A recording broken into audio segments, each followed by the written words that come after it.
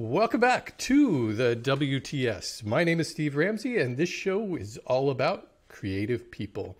This episode is brought to you by Shaper Tools, maker of Shaper Origin. Shaper Origin is an intuitive handheld CNC router that brings digital precision to the craft of woodworking. Working with Origin is simple. You steer Origin just like you would a car, while it makes the necessary real-time adjustments to ensure clean, accurate results. With its easy-to-use touchscreen interface, you can quickly create designs on the spot or upload existing project plans. It's small enough that you can use Origin in the shop or take it with you on the job site. You guys have a CNC? No, but we have seen the Origin, and it looks pretty good. Yeah. So they should definitely send us one. Yeah, hey, Shaper, get on it. That's two guests that want a Shaper Origin. So with Origin... Oh, really?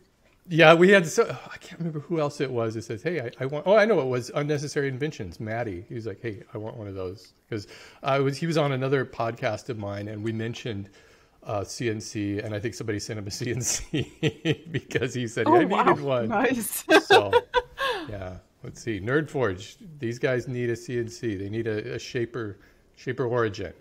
So with Origin, I'm going to get back to this ad read. With Origin, traditional workflows become easier and more reliable. I'm going to do that again. With Origin, traditional workflows become easier and more reliable. Tackle joinery, cabinetry, hardware installation, and more with speed and precision. Learn more about Shaper Origin at shapertools.com/WTS. As an added bonus, you can try it risk-free. Now, who wouldn't want to do that? In your own shop for 30 days. Upgrade your workshop today at shapertools.com/WTS. Martina and Hansi are the Norwegian duo behind Nerdforge, a YouTube channel devoted to creating art and building projects, often with a fantasy and swords and sorcery focus. They make... Hey, do you guys have a favorite movie as far as fantasy, swords and sorcery kind of stuff? That's a very hard question to begin with. But I think, if I have to pick one, it would be a cliche, Lord of the Rings. Just because it's a classic. It never gets old, and it's always amazing when you watch it. All three of them. All three of the first series, right? Yes. All three. Extended version. At the end of it, it seems like the last one of those, I was just like, oh, it just seemed like it was going on and on, but maybe that was just me. And then there was There was the new Hobbit series, right? The 3-part series. Oh no, the Hobbit is bad. We don't talk about the Hobbit. No. You don't watch that one. It doesn't exist. I just saw this movie last night with Joey King. It's just brand new out on Hulu. It's called The Princess. Have you heard about this thing? So it's like this princess she's like totally kicks ass. She's like in this castle, and she's like, you have to have this arranged marriage. She's like, I ain't gonna do that. And so the whole movie is her just like going on this rampage through this medieval town. It was pretty cool if you like to see small women, I guess, kicking ass with. Yeah, you should. I mean, it was I coined a phrase for this. Is like a new genre. I think it's called girl power exploitation or something. It's like this whole kind of genre that's developing about these just like kick-ass girls who just go. And I think that the fun of these movies is directly related to how absurd they are. Now we're just totally ridiculous. But anyways, I'm getting totally off topic. Let me get back to your intro, because Martina and Hansi make books, armor, models, dioramas, and much more using all kinds of techniques. They outfitted a van, #van life, and Martina even painted a beautiful fantasy mural on the side of that van. That thing was amazing looking, by the way. In fact... Thank you. Rest in peace, man. Yeah. The servo steering died just a few days ago. Yeah, so the van is... we might have seen the last of it, yes. It might have, yeah. What happened? Sadly enough. What happened? No, we've had so many issues with it, and then the servo pump exploded, and it's been a lot. Too expensive to fix it again. Yeah, so I think we're gonna move on. Are you gonna have to just? But we had a great trip this year, though. Yeah. So at least he had a good last run. What year was that van? What year was that made? 2006, so it's getting quite old. But you know, when you painted that mural on the side, it reminded me that was real popular in the 1970s. They would have these elaborate fantasy murals on these vans. But I think it was back before people were like, tricking out the vans with whole sleeping compartments and everything. And I think back then it was very popular to use the airbrush. Yeah. Oh, right. Like they all have this soft, weird look to it. Yeah. Very dreamy. Yeah. They were, yeah. I don't know what those vans were used for. I guess they slept. I was probably just for getting high or something in those vans. That's how I imagine it in the 70s. Is just like smoke billowing out of these things. I mean, it feels like that just looking at the art, at least. It does have that vibe. Let's see. Nerdforge projects are fun, experimental, and the videos are well shot, well paced, well edited, and fascinating to watch. And one thing that they do that not a lot of shows do is they put a lot of effort into making the final reveals very cinematic and just awesome. So, hey guys, welcome to the show.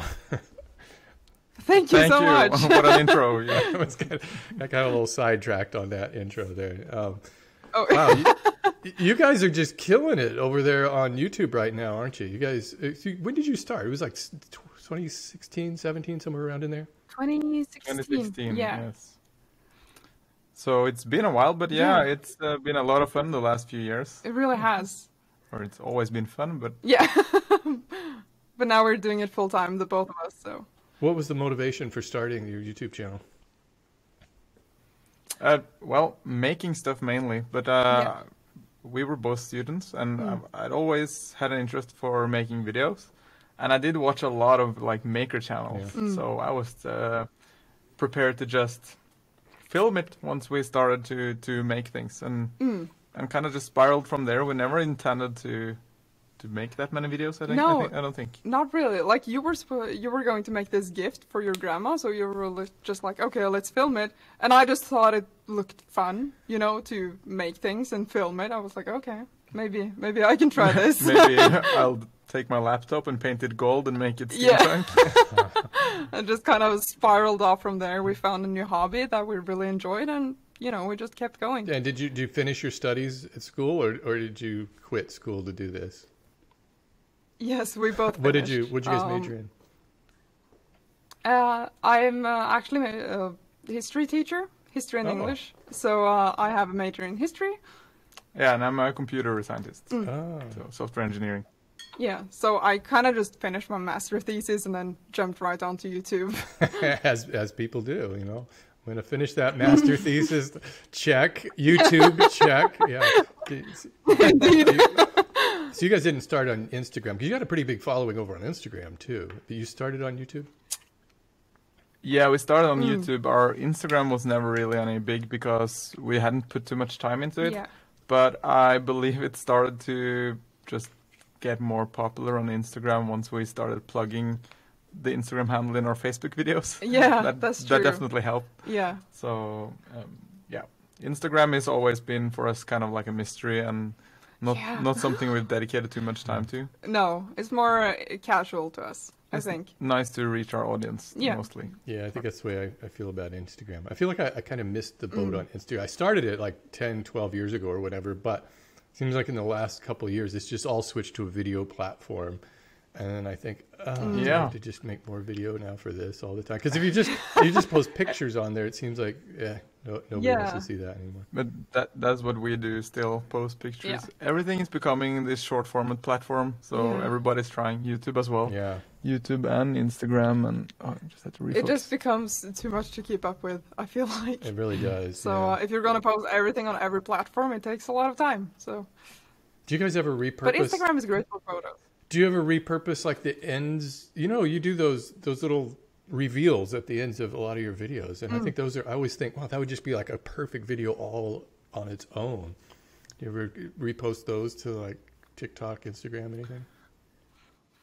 We have posted some to Instagram and TikTok at least. We tried to include also a few seconds at least of the building steps. Yeah.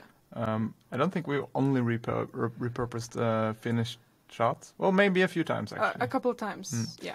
So yes, but yeah, it's nice. I always become a bit frustrated if I watch videos and I don't have the time to. I don't get to watch the entire result, in a very slow. If you've watched like a 20-minute video of something being built, it's frustrating not like seeing every part of it once it's finished, because you want to see like the whole of it.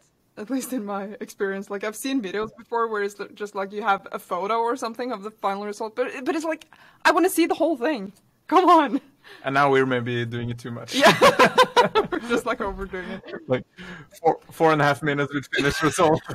You do. I mean, those little reveals. I love the armor you made for the dog. What's the dog's name? Nori.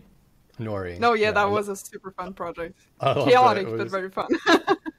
Was it hard to get those shots of him wearing the armor without him just running off? That was a great day for him because he got so many treats. Oh yeah, so many treats, so many long walks, trying to like get him out in the forest, getting the nice shots of him. But yeah, it was. You want me to wear this armor? I'll give me a damn treat. Yeah. Yeah. What's it like living in Norway and being makers up there?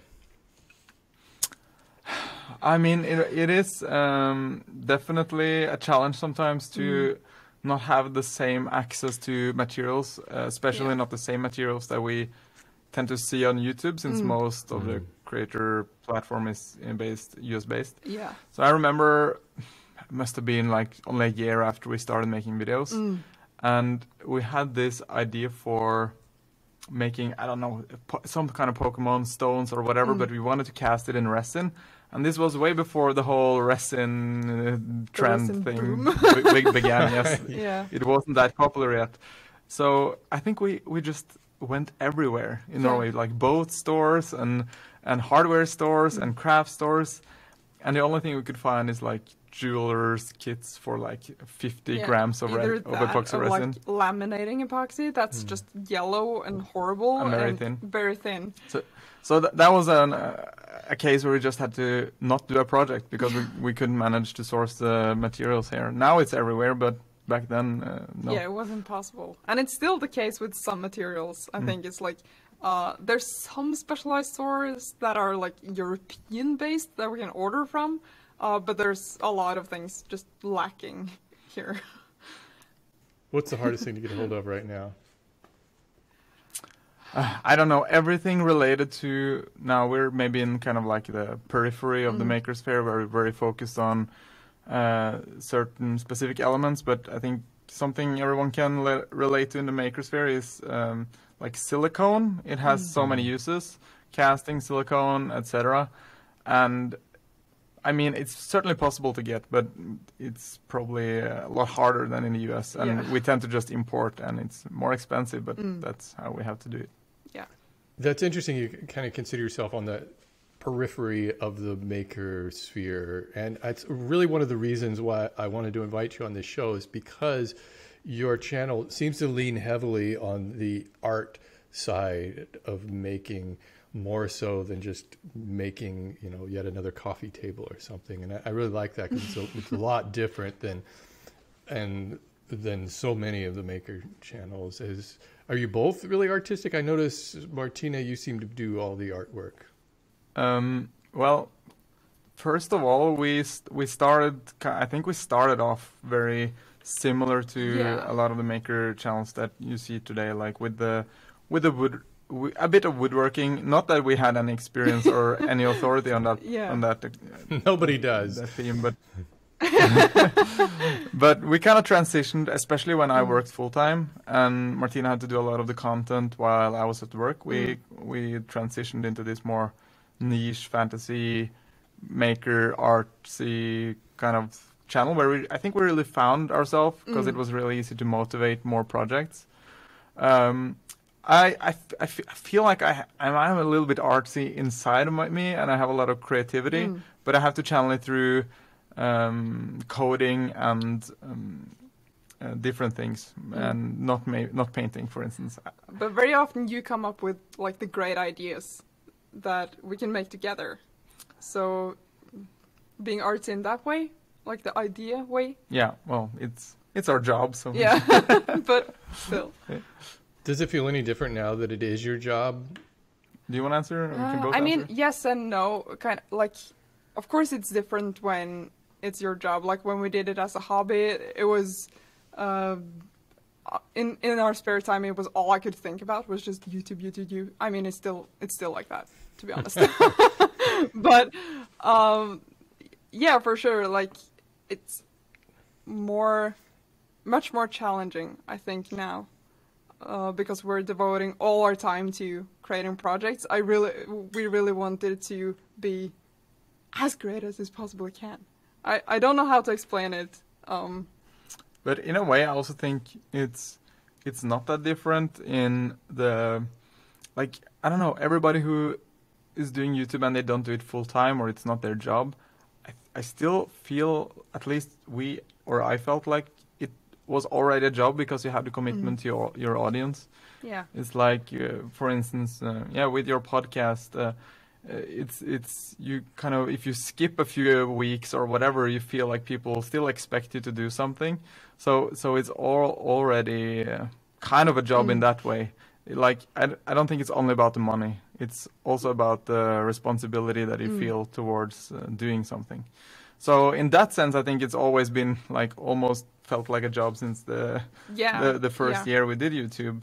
Agreed. But it's obviously a labor of love, kind of. We just, you can also say it's not work at all because we just love it so much. Exactly. It shows in the videos. You can tell you guys are having a lot of fun doing all of your projects. And it sounds like, Hansi, you've kind of stepped back from being in front of the camera. You're not there as much anymore. And what was that all about?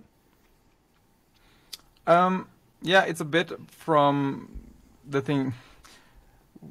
If I continue to make videos where I had the full creative responsibility for the project, as we have done in the past, I think it was a strategic kind of decision where I wouldn't do that anymore because we would segment our audience so much into very different kind of paths, where Martina did the arts and I did like some very code and electronics intensive projects which involved LED lights and stuff. And I have been a part of projects where Martina has been like the creative mastermind, of course. So sometimes I jump in, but it's a bit harder since we don't speak English when it's only us. When it's only us at work, it's a bit harder to switch into that dynamic between us where we're talking English. So it's a lot easier if one just has the presenter role, kind of, and I think it's just a spiral that way. And now I'm very comfortable like behind the camera. Are you still gonna make appearances though from time to time on the show, or is this just all Martina now? Yeah, definitely I will, and I think I usually do as well. In most videos, there's at least a few seconds, but not all of them, especially not lately, maybe, but. I definitely won't disappear. Yeah. Do you do all the editing yourself? No, we have an editor. Oh, okay. So he helps a lot. Yeah, they look really good. Really, very well done. You guys are definitely going for the longer form content these days. Seems to be doing well. Yeah, it's a challenge because it's a difficult balance. I feel like finding the right balance between being too short and too long. I think just our videos have naturally become long the past couple of times just because the projects themselves have been so large. The obvious kind of dilemma here is that if you want to interest makers, you make them long, and if you want to interest the general audience, you make them short. Yeah. Probably as short as possible. So TikTok for general audience. Yeah. Yeah, exactly. Your most recent video though was you, Martina, just traveling. Well, I guess both of you are traveling around, but you were painting different landscapes throughout Norway, and I really liked that video because it was long and because it was about the painting, but it wasn't really all about the painting. It was about just kind of this travelogue experience. I really got to see, a lot of Norway that I probably have never seen. Yeah. It was our vacation. So I had to find a way to combine vacation and work at the same time. Content creation. Yeah. But also it was something Martina had wanted to do for a long time. Yeah, like plein air painting has been on my bucket list since forever. So it was just a great opportunity to get to do that. And when we got that video in particular from our editor, it was around 37 minutes. And I was like, okay, I just have to cut this down to, I'm gonna get below, because we together do a final pass before we upload where we just tweak the minor things. And I wanted to get below 25 minutes, at least below 30. But something about the video, like it just needed all those kind of cinematic or like mood shots. So it ended up 36 minutes. That's what it had to be, I feel. Well, it seemed to work out well. People really have responded to that video well. You definitely have a lot of views on that. It's a great direction to move your channel in, I think. Do you guys know? Thank you. Do you guys know any other makers in Norway? Anybody, artists, friends? Yeah, there's a few, or at least in a more general or central maker sphere, I'd say, is Alexander Chappelle. If you've seen his videos. Yeah. Currently he's renovating his apartment, which is really fun to follow.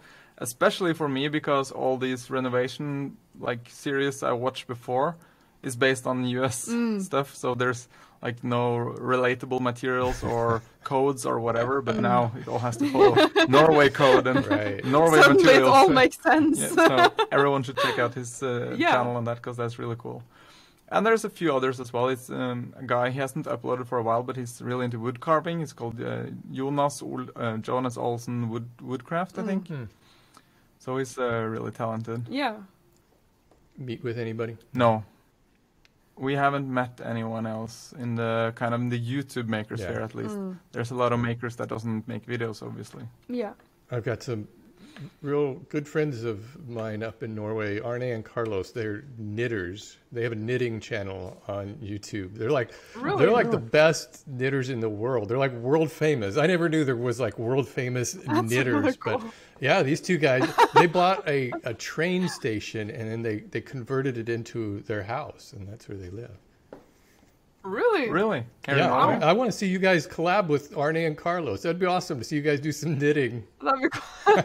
I'll look them up. Yeah. Yeah, I'll put you guys in touch with them. That'd be fun to see what knitting can get it to do finally. But yeah.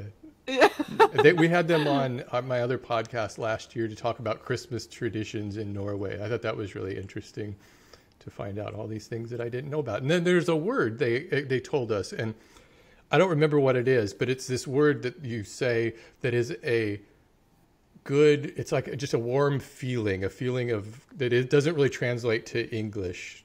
Oh, koselig. I think that's it. I think that's it. Yeah. Yeah.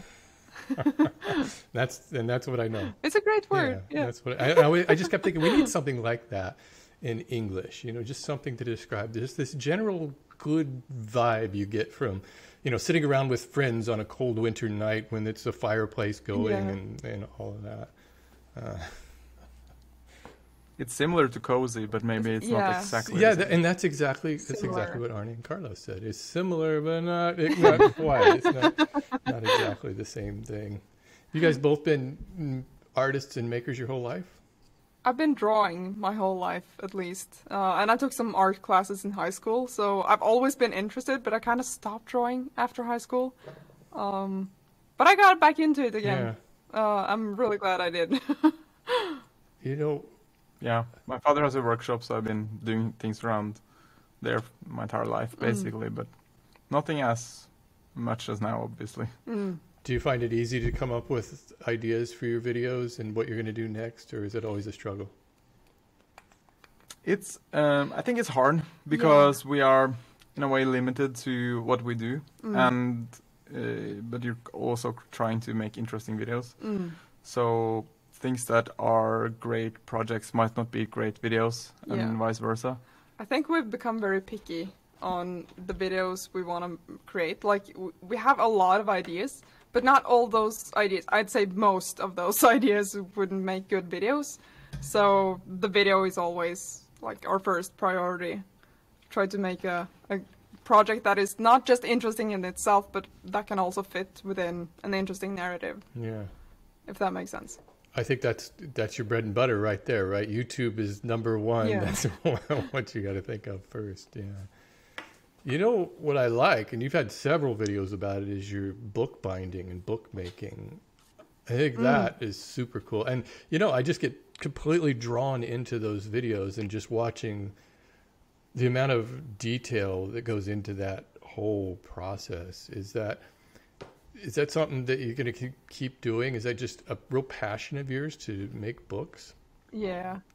Oh, probably. I mean, I love making books. It's just, there's something about the process that is fun every time. I don't know why that is, but it's just such a creative way of expressing yourself in almost the same way as painting, but that you can do practically or in 3D. Like, you can decorate the covers in every way you can think of, and there's so many things you can do with the designs of a book that and make it super personal and add like gold leaf and metal details and all these things and different color schemes. And it's always fun to experiment with new looks. So yeah, I'll probably won't stop making books. I have too many already, but I probably won't stop anyway. I think bookmaking is kind of similar to knife making in the way that you get to practice your art on something that is usable or somebody can use for something in their everyday. Yeah. So it's a very kind of motivational thing to work with. Yeah. I should make it clear, those books are not just a book. I mean, these are just beautiful works of art. The cover, the way it's bound, the I guess the leather and all the details that are in it is really, it's something to behold. Do you actually use those books for anything? I would be afraid to write in them. I wouldn't want to touch them once they're done. Yeah, that is the problem. Yeah. I did make a sketchbook for myself a while ago that I have used. But most of them stay blank because I just can't figure out what's worth putting in the sketchbooks. But they're on display though, so you know, it's decoration items. And we have given away a few as well. Yeah. Wedding gifts and stuff. Yeah. How long does it take you to make one of those? I'd say from start to finish, like with the carvings and everything in leather, about a week, including drying time for glue and things like that. Wow. Oh. Yeah, and so once all those... We have an attention hey, there he seeker is. Here, sorry. Yeah. About half of the episodes on this podcast feature dogs coming in during the podcast. Yeah. Really? Or barking or walking through. No, it's a very common experience. See, they love it. They love it on the microphone. So I guess once you have that book, you can't like repage it or something. If you've used the pages, that's it. You can't like take the binding off and replace new pages on there. Oh, I haven't actually tried that. I think that would be that'd be ridiculous, given the certain like binding method that I usually use, where you sew the pages to the spine itself. Yeah. So then I think it would be very difficult. I guess you could like glue new pages in, but it's a bit wonky and yeah. I did learn a new word, which I've already forgotten though, about the series of pages that all go together, and then it's a series of those that make up the book. What is that called? Oh, so the signatures. Is that it? It's like okay. One signature is like a couple of pages folded together, and you sew the signatures together to make the text block. Oh, okay. I did not know that. Have you ever thought about making your own paper? Is that something you can do? We have thought about it. But, yeah. I don't know. It's one of those projects that are kind of hard to. Yeah. I don't know how we would put that in video format. Yeah. But it would be definitely an interesting process. Oh yeah. No, but I'm sure there are great videos on that as well. for paper making, book making, and just in general, like the really, really niche and hardcore craftswork, I always like to refer to a creator called Stopan. He's just he's a master, like.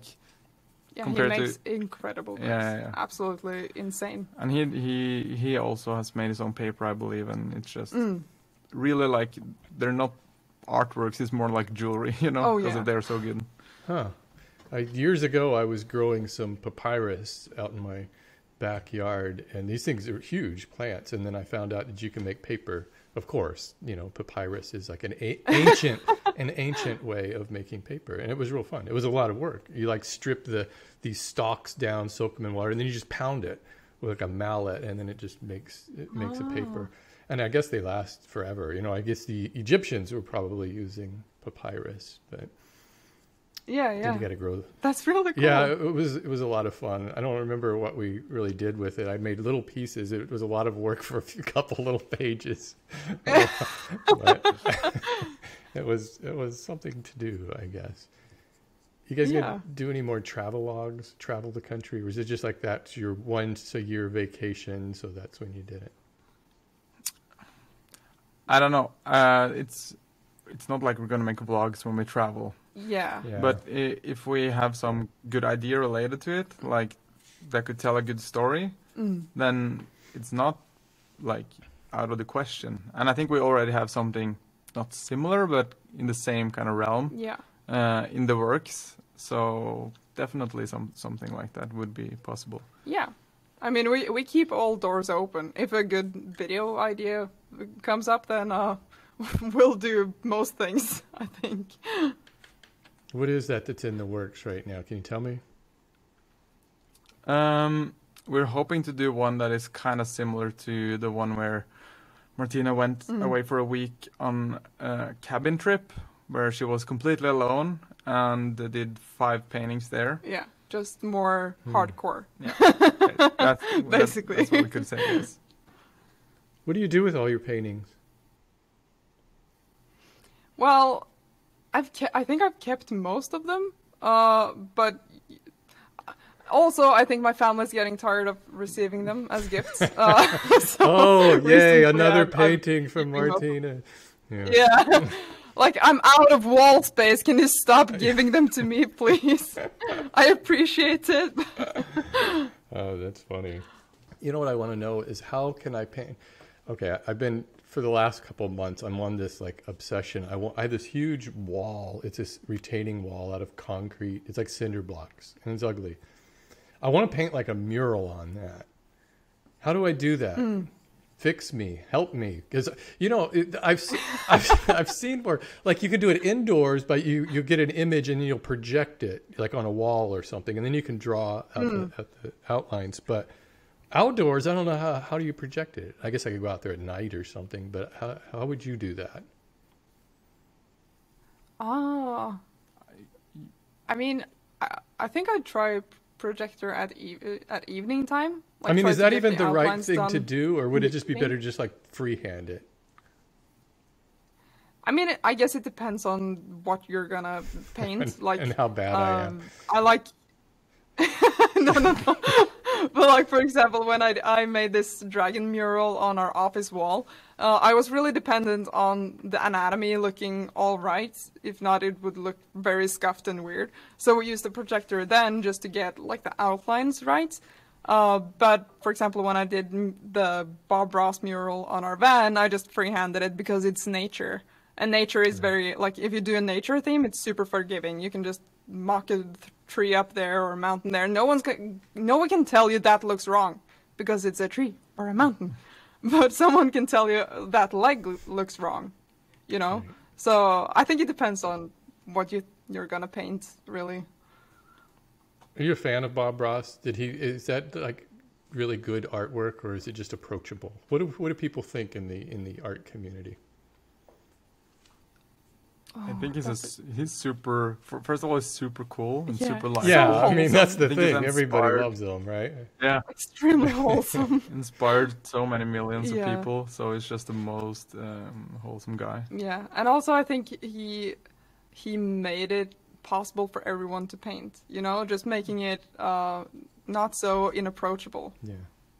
So, yeah, by teaching those techniques, I think anyone can learn to paint. It's kind of different. I remember when I first saw him, I thought, what? He's not using a paintbrush. Or if he did, it was like a big, thick paintbrush. You know, I always thought painting had little liner brushes. He's using palette knives and stuff. Yeah. And yeah, there's a thing. Everybody sees those and think, I could do that.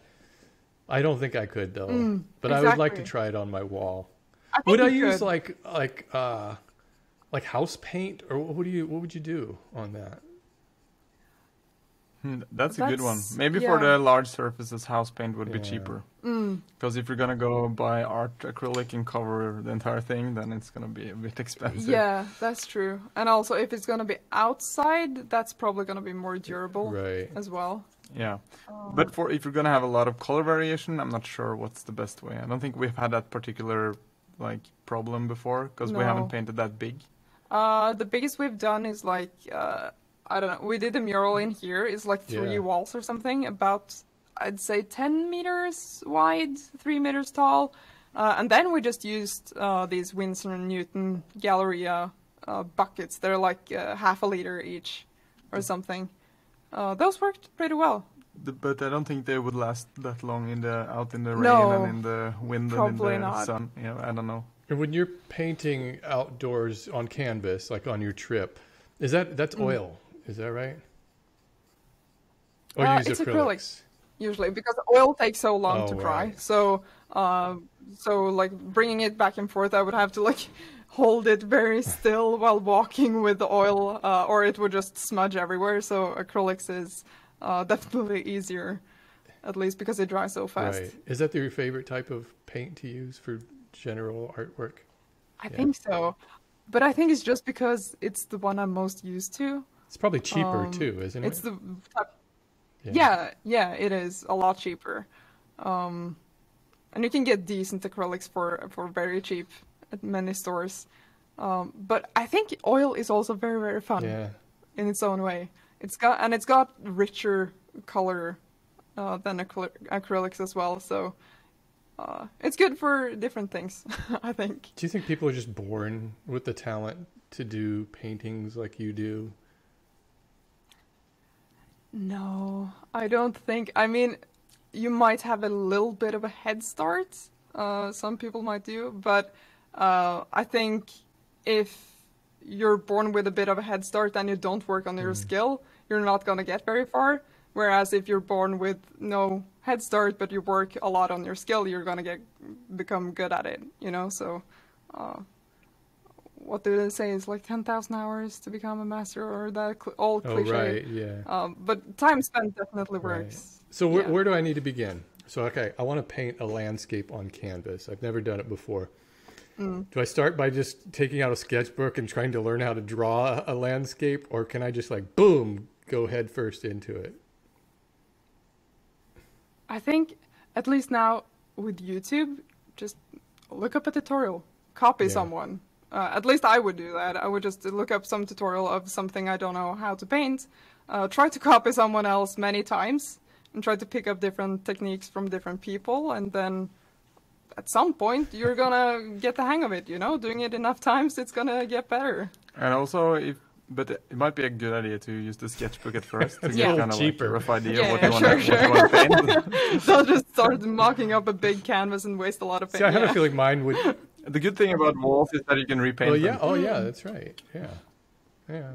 Maybe I should try that. I have a feeling that all my stuff would be like, you know, expectations versus reality. You know, it's like, I'm going to paint this beautiful sunset, and then mine is like, oh, it looks like a potato. What is that? I don't know. To be fair, I don't think that goes away, because I still feel like that. Do you really? Yeah, I mean, at least with a lot of paintings, I see different things in my head than what ends up on canvas. So I'm afraid you have to just deal with that. What do you think of when you look at some of your older paintings, something you did, say, 10 years ago? I think it's fun. It's inspiring, you know, because I can definitely see a difference between what I did then and now. especially in the painting department. I think I might have regressed a bit in the drawing department because I used to draw a lot of portraits with pencils and stuff, and I got really good at it. But if you don't keep it up, it's gonna, go back a bit. But painting has definitely gotten better. And you'll look back on what you're doing now, in 10 years and think, what was I doing? That's good. I mean, yeah. The same with YouTube, right? I think that's a good sign. You go back and look at your first videos, and it's like, oh my God, I can't believe this is still here. That's why I like your channel, is because you have that progression too. Whereas a lot of channels, especially lately, people seem to start out with a full production and they look really, really good from the start. But I love looking at like first videos of a channel. I look at my earliest videos and I don't even know, who is that guy? What is that? What was I doing? That's very relatable. You know what I was doing though? Okay, just before this show, I thought I would pull up your YouTube channel. But as I was typing in the search Nerdforge, I did the autocomplete. Okay.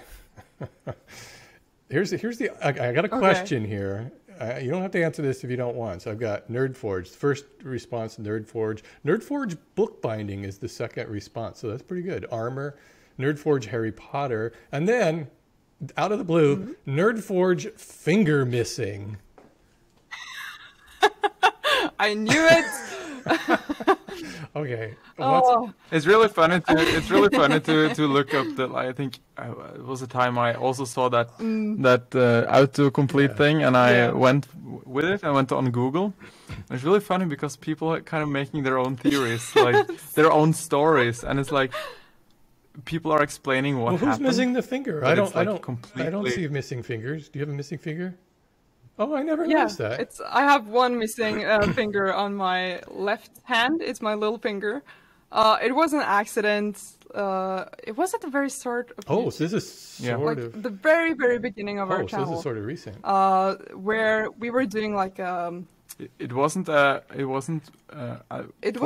YouTube. We were trying to, I don't know, build a shelf or something, and it was kind of late in the evening. We were renovating our basement. Yeah. And I was gonna build this shelf for the new basement, and it was really late. I was super stressed to get back home, and I was handling a table saw, and my hand slipped. So and I just heard, Hansi, I think we have to go to the doctor. I don't know. Go to the doctor? I'm gonna call a freaking ambulance. What do you mean? Like, there's blood everywhere. What are you talking about? Wow. It was pretty dramatic. The first thing the doctor said when we came to the ER, Martina was passed out from getting drugs, but the first thing he said to me, he was like looking at me and he was like, well, now you know why you pay your taxes. Yeah. Because it's free, we don't pay for it. So it's like, I was like... I know, you guys have a great healthcare system. Yeah. We paid like a total of $100. Yeah, probably something like that. But did you... Oh my God. No, see, now, you got to describe this a little bit more, because I've known people who've had table saw injuries like this. And do you remember it happening really clearly, or was it something you just kind of, it was all a big blur? I mean, I remember it happening, but not in the super, super detail. I just remember, I can't remember how my hands were positioned when it happened. But yeah, no, it happened very quickly. It's like that's what they all say, but like it did. And I didn't really realize it until there was just a shot of pain, if that makes sense. Like, I don't remember the moment itself, but I remember very well right after it happened. Like, oh no, I gotta make sure to turn off the saw. And then I held my hand like this, and I'm a bit of a, like, germaphobe. So I was like, okay, I shouldn't touch the handle of the door because there's germs there. So I was like opening it with my elbow, just running into the house like, Hansi. So I remember everything after, but I don't remember the moment itself very well. I see other maker channels has the ad for saw stuff, but I don't understand why they haven't reached out to us, because we would be a great ad read for them. Yeah, Really? See, we got to get Sawstop on that. Sawstop in Shaper Origins. So you didn't save the finger, right? Or they couldn't. We did. I was on the call with the ambulance trying to explain how they had to drive, but also I was in the workshop searching for Martina's finger. So. Oh my god! So amongst all the sawdust and everything, where is it? Because it got the kickback, so it had flown and hit the window a few meters back.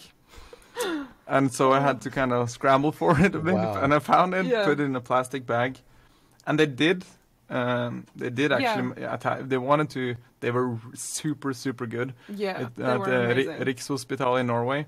The reason that they tried to save the little finger, because usually it's a little finger. It's a big process to save it, so just let it go.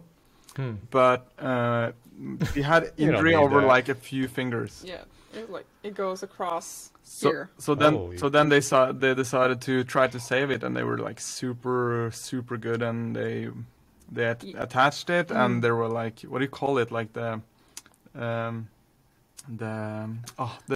small insects or creatures, not insects, but that suck blood. Leeches. Leeches. So the leeches. They used leeches, like fresh leeches imported from, I think, Wales or something. Seriously? Yeah. Because they have some sort of enzyme in their spit that makes the blood thinner, and it helps to get blood back into the finger. So it looked promising for a while, but they did save a little bit of it, not too much, but it didn't make it in the end. Yeah. Sorry for telling your story.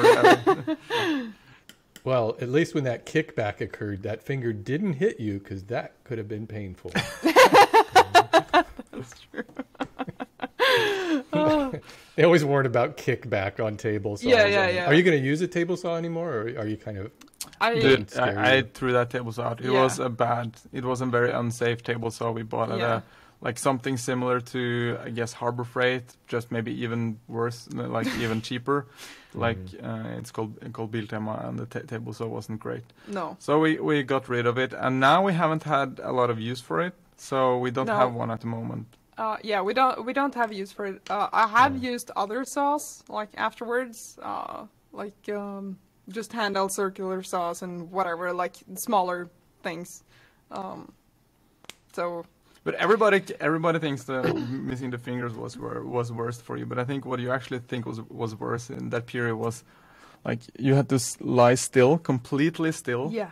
Not move from the bed. You couldn't like move at all from the bed. No. For like 2 weeks or 20 days almost, because the finger was so temperature sensitive. Yeah.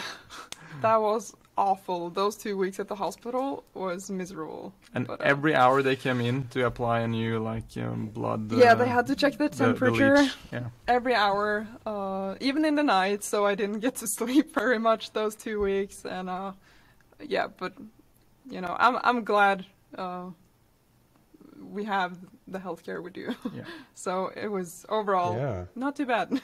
And all in all, I think pretty lucky as well. It was a great experience. Yeah.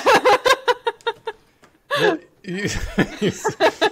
you seem to be like completely over it. It's like no big deal. Lost a finger. Nothing. I mean, it took me a while. It's not like emotionally.